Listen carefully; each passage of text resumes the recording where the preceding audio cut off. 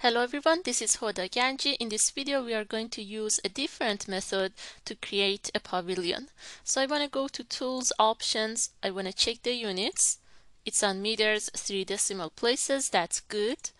And I want to create one arc here, and then I want to extrude it to have the 3D surface. So I want to go here, maybe go with this option, start, end, and point.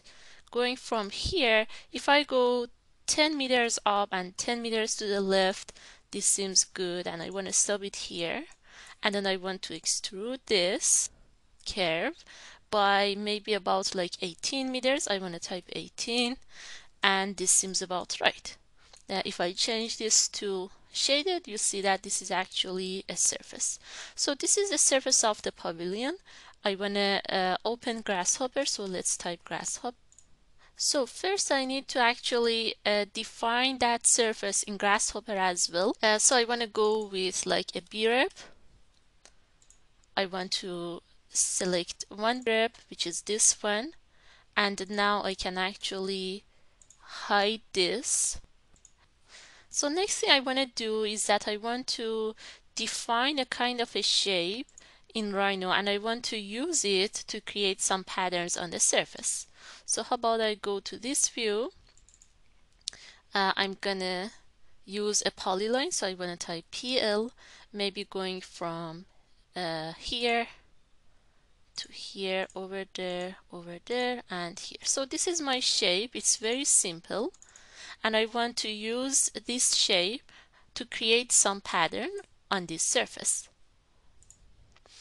So now that I have a shape in Rhino, I need to bring it to Grasshopper. So I need a curve. I need to set one curve, select that one, and I want to internalize this data. And now there is some option in Grasshopper which is very interesting, and it says populate. For now, I'm going to work with 2D populate, which is this one. So basically, when we talk about populate, as soon as I bring it, it's going to create 100 random points on one horizontal surface. So let's go over the inputs. So you see that it uses one rectangle, one region, which is that rectangle. By default, that is set to 20 by 10. It considers 100 points, and then it has kind of a seed, which is kind of how the randomize happens. So we can work with these inputs. For instance, I can draw a rectangle here. I want to start maybe from that corner. I want to go with this dimension that we have here. So I want to type like R 18 by 10. Actually, I want to move it on this side. So I'm going to go with move that here. This seems good. I want to bring one other curve, and I want to actually set one curve, grab the rectangle.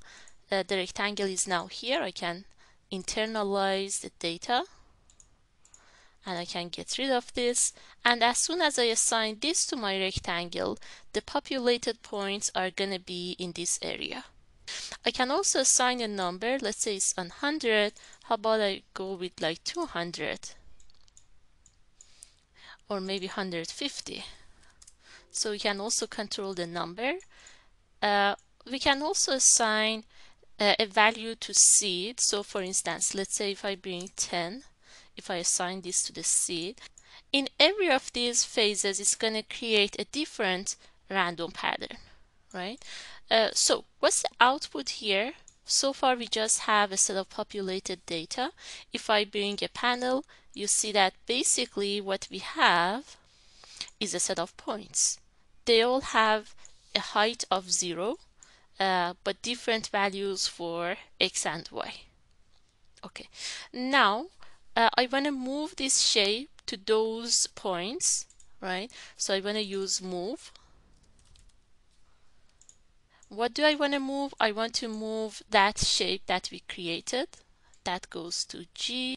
How do I want to move it? I want to move it along these points. So I want to assign the list of points to my motion here. The reason they are all over there is that the original curve that we had, this one, is on that corner. If I grab it and move it to this other corner, and I need to actually select that again, set one curve, select the curve. Now they're all in the right place, right? So this seems a bit too crowded. I can change this 150 to like 100. It's getting a bit better. I can also change the scale here. So for instance, if I change the scale by like 0.5, it's gonna be kind of smaller objects here. We have the random points, so I can group this. I can bring a scribble. This is my random point or random points. And this is the object. How about I also rotate this object each time by maybe about like 90 degrees. I can get rid of that shape. I want to internalize this data again, and I can get rid of that shape. So I want to rotate these items. I want to type rotate here. What we want to rotate is the object, so G goes to G. But you see they are now all rotated around one single point, which is 0, 0, 0. However, we don't want them to rotate around one point, but we want each of them to rotate around its center. So the list of the points that we had here to populate the 2D points, that also goes to my point here. So now each of them is rotated on itself, right? The only things that I want to change in this case is the amount of rotation. If I turn this off for a second, you see that the objects are rotated, right? How much they are rotated? If I hover the mouse around here, you see that it's rotated by half a pi. So 1 pi is actually 180 degrees. If it says half a pi, it means that it's rotated by 90 degrees. So the value here is actually based on how many pi's you have. Now I want to create a series. I'm gonna type series. What I want to do is that I want to go with half a pi, 1 pi, and 1.5 pi, which means it's gonna move the shapes by 90 degrees each time, right? So in this case, how many shapes do I have? That number comes from the count here. So that count that I have also goes to my number here. If I bring a panel, we can see how it's going here. So for now it goes from 0 to 100 because we assigned 100 to the number. The step is 1. I want the step to be half, so each time is gonna be like half of a pi. So the step goes here. And then it starts from 0, which is okay. For the degree here, it says 0.5 times pi. So that means I need to multiply my values by pi. I want to type pi, bring a pi, assign it to A. If I assign this to this, you see that the values are multiplied by pi. If I assign this to my rotation, now you see each time each of these objects is rotated by half a pi, which is 90 degrees. If I assign 0.25, which is 1/4 of 180 degrees, each time each of them is gonna move by 45 degrees. I'm gonna actually leave it on 0.5. I kind of like the sharp edges that it creates. This seems all good to me. I want to group this, create a group. I want to bring one scribble. This is my pattern on a horizontal surface. Okay, next thing I want to do, now that I have the points and the pattern, I want to actually project the pattern on the on the surface of the B-rep over there. So I want to go with project, just like what we did in the last videos. It's going to be this item. Curve to project, these are the curves that goes to C. The B-rep is the one that we brought from Rhino, and I guess we internalized it already. Yeah, that is grayed out. That means we did. I want to assign this to that. And now you see that the objects are actually projected over the surface. Now there are a couple of things I want to do. I want to select this surface, move it by maybe 1 meter in that direction. Actually, I need to go here, select the B-rep, select one B-rep, select this again. Okay, now it's working better. How about I change the view to wireframe? Now we see better. I can also get rid of this arc. I can move it a little bit to the front. I'm gonna go with 0.5 on this direction. What I'm trying to do is to have kind of these curves to start from a reasonable height here. This seems good to me. Also, in order to avoid these kind of edges here, I want to use scale 1D to actually scale this by 1 meter on each side. So going from there, now you see those objects are complete.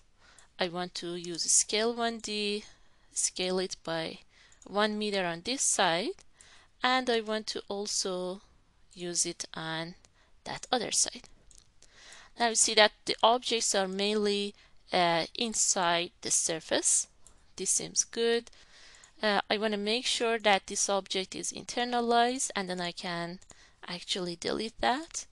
So this seems about right. Next thing I want to do is that I want to split those elements from the surface. So I want to go with split surface, this option. The curves go here, B-rep goes to surface. I can hide the B-rep here. And this is actually the final result. You see we have a dashed line here. If I bring a panel, that means we have a number of lists inside the list. The best way to address this issue is to flatten this list. So it's only one list, and then it's gonna not create repetitive objects in your Rhino model. So this seems good. How about I group these 3 items? I want to bring a scribble, and this is my actual pavilion surface. When you are done, you can right click on the last item and we can bake it. That means it's gonna export it into Rhino. Default for now. Okay, I'm gonna save this file and I want to close it. We can change to shaded here. This is what we have here finally. I'm gonna create a new layer.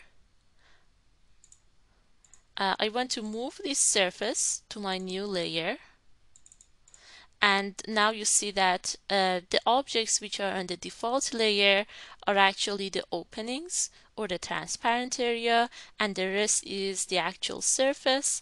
I want to grab this surface. I want to offset that surface by maybe about 0.2. If the direction is not correct, you can flip it here. And now the direction is good. I want to type 0.2, enter, and there we go. So now you see I actually extruded the opaque part, but I left the rest as it is. You can assign 2 different materials to your 2 layers. For the default layer, or we can rename it as the transparent part, you can assign just a clear glass. And you can assign any material you want to the other one. If I go to rendered, now you see the object here. I can go to render tools, turn the sun on, And we need to also have kind of a ground here. So I want to go to my properties, to render, to ground plane, and I want to assign some kind of material. Maybe it could be grass. Under organic, we have grass.